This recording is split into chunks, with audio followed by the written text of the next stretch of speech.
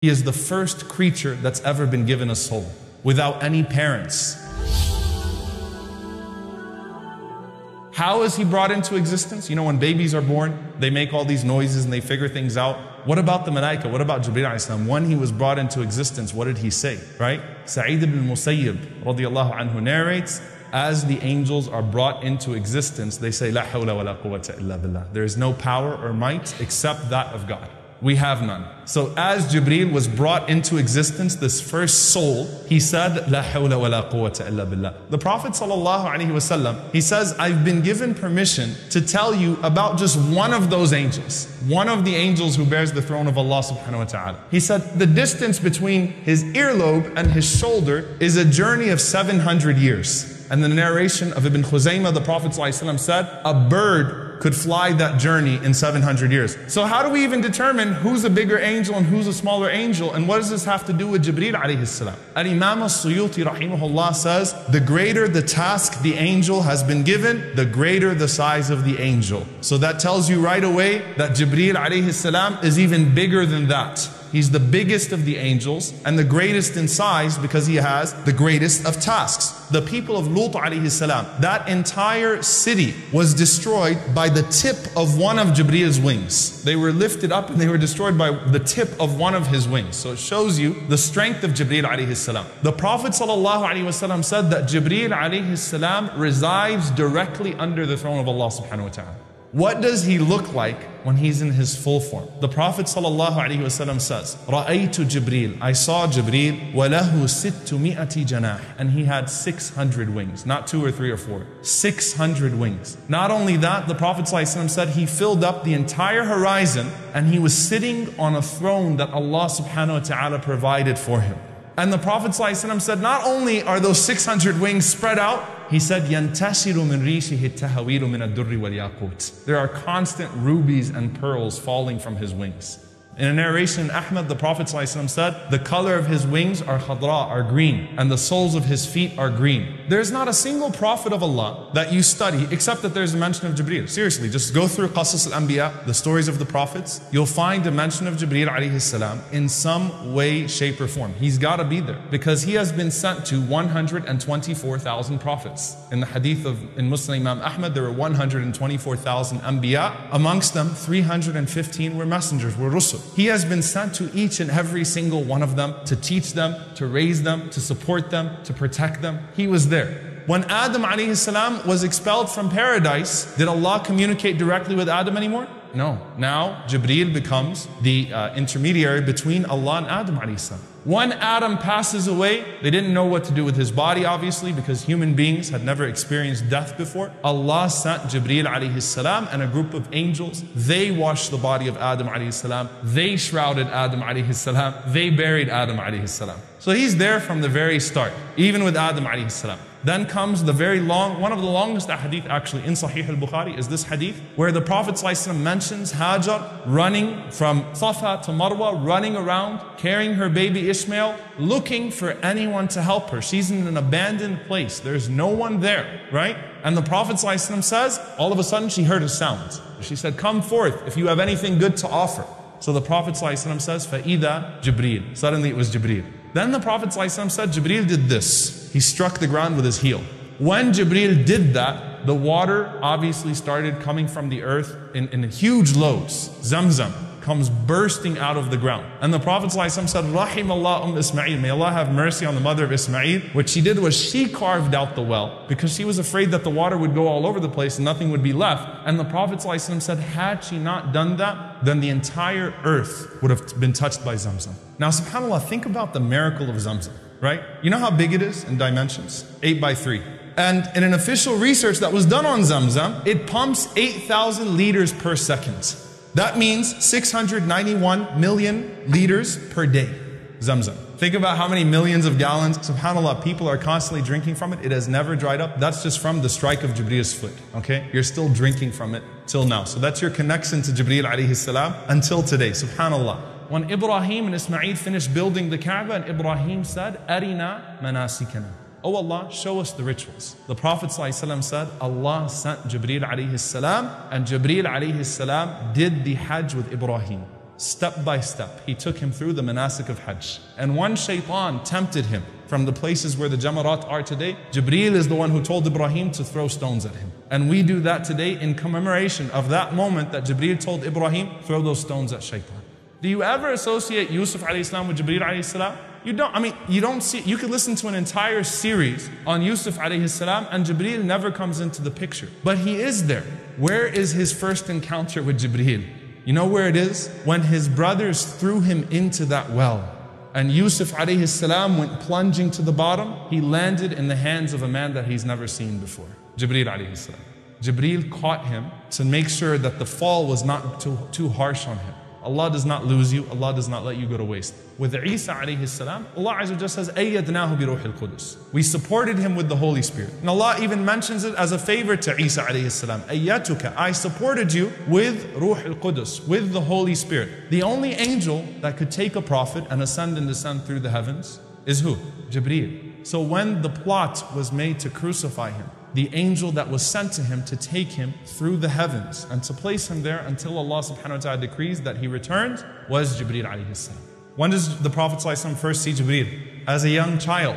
Anas ibn Malik radiallahu anhu narrates that the Prophet ﷺ was running around playing with all of the children just like everyone else. And this is the year that his mother died. So the Prophet ﷺ is a complete orphan at this point. He's lost his mother and he's lost his father ﷺ. And he's now switching from hand to hand, from lap to lap. Rasulullah ﷺ still was a very happy child. And he's running around playing with all of the other kids. When suddenly a man came and he grabbed Rasulullah ﷺ and he threw him into the ground. So all of the other children went running to their parents and they said, Inna Muhammadan qad qutil, that Muhammad ﷺ has been killed. And as they're running to their parents, the Prophet ﷺ is watching now what this man is about to do to him. Rasulullah ﷺ said, he cut my chest, he opened my chest. He grabbed the heart of the Prophet ﷺ and he took something from the heart of the Prophet ﷺ and he said, هَذَا حَظُّ الشَّيْطَانِ مِنْكَ. This is the portion of evil within you, the portion of the devil within you. And he threw it. Then the Prophet ﷺ said, he proceeded to wash my heart in a golden vessel of Zamzam. And his heart was put back ﷺ. And by the time the kids got back, they found the Prophet ﷺ with his chest sewn up. For 34 years, the Prophet ﷺ knew that this happened. And we know that other miracles happened with him as well, ﷺ, with no explanation. 34 years later, at the age of 40 years old, Aisha radiallahu ta'ala anha said, the Prophet ﷺ, he started to see truthful, righteous dreams. For 6 months, all of a sudden, the Prophet ﷺ started to see truthful, righteous dreams. Good dreams, truthful dreams. He sees in a dream that something is going to happen tomorrow, that someone's going to come visit him. The next day, that person comes and visits him wearing exactly what he saw him in the dream doing. He sees a janazah in his dream. He wakes up in the morning and he finds out that a person has passed away and that janazah takes place. And that continued for 6 months. Everything that he was seeing in his dream would come true the next night. So he already has an idea that something is happening. Just to sort of understand why the Prophet ﷺ would all of a sudden start going to a cave, right? And meditating and praying. Right? Something is very strange is happening with him sallallahu alaihi wasallam as he's seeing these things. Then suddenly Aisha radiallahu anha says, Allah bestowed the love of seclusion on the Prophet sallallahu alaihi wasallam. Suddenly he loved to be alone. Rasulullah sallallahu alaihi wasallam would climb up to Hira. Now Hira is about a 2-hour climb. Suddenly as the Prophet sallallahu alaihi wasallam is there one day, he sees Jibreel alayhi salam. Now, did Jibreel come to him in the form of an angel or in the form of a human being? In the form of a human being. So you might be thinking to yourself, why in the world was the Prophet ﷺ scared then? Well, think about it. You're 2 hours up there, no one's around you, and then all of a sudden you see a strange man standing at the mouth of the cave and he's just staring you down. He's not saying anything. A future narration gives us an idea of what happened to the Prophet ﷺ. Rasulullah ﷺ, when he told Khadija what happens, he said, جَاءَنِي الَّذِي أَتَانِي فِي الْمَنَامِ. The one who I was seeing in my dreams came to me. So that further establishes that the Prophet ﷺ had already seen Jibreel in his dreams. And so he's thinking that this is strange, I'm not sleeping right now, I'm not dreaming, which explains why Jibreel grabbed him, he hugged him. This is real. Iqra, read. That's the process of that revelation coming to the Messenger sallallahu alaihi wasallam. Not only that, dear brothers and sisters, but you know when you recite Quran, That's the easiest way to get angels to surround you is to start reading Quran. You know why? Because the angels have not been given the gift of the recitation of the Quran. And some of you are like, wait, what? The angels do not recite the Quran. يَسْتَمِعُونَ إِلَيْهِ. They listen to it. There are only a few angels that Allah subhanahu wa ta'ala has actually given the gift of the recitation of it. Obviously Jibreel alayhi salam and some angels, but for the most part the angels, they listen to it. So when you start to recite Quran in the Quran al-Fajr, كَانَ مَشْهُودًا. The angels witness that. The angels surround the people as they recite the Quran because they love to hear it since they don't recite it. SubhanAllah. He's with the Prophet ﷺ in every single hardship the Prophet ﷺ goes through. For example, Abu Jahl says that if this man puts his face in the dirt again in front of us, in front of the Kaaba, he swore by Allat wal Uzza, he swore by the idols that I'm going to step on his neck and I'm going to kill him. I'll do away with him. It'll be the end of Muhammad ﷺ. Prophet ﷺ, he comes out, he starts to pray in front of the Kaaba. Abu Jahl starts walking towards the Prophet ﷺ. Suddenly he puts his hands on his face, he screams and he runs. And they asked Abu Jahl what happened. He said, the ditch of fire. And he started saying these things like, there is something between me and him. When the Prophet ﷺ finished his salah, the companions came to him, they said, what happened? He said, لَوْ فَعَلَهُ لَأَخَذَهُ Jibrīl. He said, if he would have tried that, Jibreel would have killed him. Like I know Jibreel is there and Jibreel would have done away with Abu Jahl. Al-Qadi Ayyad, he writes a very famous seerah of the Prophet ﷺ called Ash-Shifa, the cure. He describes a narration, an incident that took place between the Prophet ﷺ and Jibreel. Rasulullah ﷺ asked Jibreel, he says, you know, Allah says in the Quran, وَمَا أَرْسَلْنَاكَ إِلَّا رَحْمَةً لِلْعَالَمِينَ. We have not sent you except as a mercy to all of the worlds. He said, did any of my mercy reach you? I mean, you're part of the world, you're the realm of the malaika, you're the realm of the angel. Did any of that rahmah reach you? Jibreel alayhi salam responded and he said, Ya Muhammad, Wallahi innaka ahabbul anbiya'i ilayk. He said, I swear by Allah, you are the most beloved of the prophets to me. I've never been sent to someone that I loved more than I loved you. He said, and it was through you that I gained security. What does he mean by that? He said, I used to wonder about my fate until Allah revealed to you عند ذو العرش مكين, that he's established in his position with the owner of the throne. Before that was revealed to you, Jibreel used to wonder what would happen to him at the end of this all. When Allah revealed that to the Prophet ﷺ, Jibreel felt the rahmah of the Prophet ﷺ. As the Prophet ﷺ starts to experience the end of his life, Abu Sa'id al-Khudri radiallahu ta'ala anhu, he narrates that the Prophet ﷺ was standing amongst us and Rasulullah sallallahu alayhi wasallam was speaking, and the Prophet sallallahu alayhi wasallam, he simply said, Allah has given a choice to one of his servants between that which is in this world and that which is with Allah. He said, and that servant chose that which is with Allah. Now the Prophet ﷺ was completely healthy, nothing was wrong with him. So the Sahaba assumed what? That this is just some analogy that he's giving. He's just talking about some servant, maybe in the past or something like that. He was given the choice between that of this world and that of the hereafter. But Abu Sa'id says Abu Bakr broke down into tears. And he said, later on we realized that the Prophet ﷺ was talking about himself. Huwa al-Mukhayyar. He was the one that was given that choice. And Abu Bakr was the only one who caught it. From that incident onwards, the health of the Prophet ﷺ started to deteriorate rapidly. The fever got to him, and Rasulullah ﷺ started, slowly, his mobility was reduced. He couldn't come out as frequently, couldn't walk, he couldn't stand when he prayed. It started to affect the Prophet ﷺ and started to get to him. Inside of his home, everyone was crying because they knew that the Prophet ﷺ's time was nearing its end. Aisha radiallahu anha then, she was, moving the Prophet ﷺ where he needed to be moved. She held the Prophet ﷺ tight, and Rasulullah ﷺ was leaning against her chest. And Rasulullah ﷺ, his eyes fell to the side on Abdurrahman ibn Abi Bakr radiallahu anhu, her brother, and he had a siwak in his pocket. And Aisha says the Prophet ﷺ's eyes fell on it, and so I knew that he wanted it. So I said to Rasulullah ﷺ, you want that toothbrush, the siwak? And the Prophet ﷺ, he nodded his head. So Abdurrahman gave it to her and it still wasn't used. So she chewed it and she softened it and she put it in the mouth of the Prophet ﷺ. Aisha says, as soon as he finished using the siwak, دَخَلَ عَلَيْنَا Jibrīl. Jibreel entered upon us. Now, she looked at the Prophet ﷺ and she said the Prophet ﷺ's face lit up. Huge smile on his face. SubhanAllah. He was so happy to see Jibreel. And you know what I think about this? 23 years before this incident, how traumatized was the Prophet ﷺ by the sight of Jibreel? And he didn't even know who Allah was or what Allah wanted from him. اقرأ باسم ربك الذي خلق. In just 23 years, the most beloved sight to the Prophet ﷺ was seeing Jibreel alayhi salam. And Jibreel alayhi salam said to the Prophet ﷺ, I'm here to give you a choice. Either you can choose to remain amongst your companions and live well, or you can have the companionship of the Most High, Al-A'la, Allah.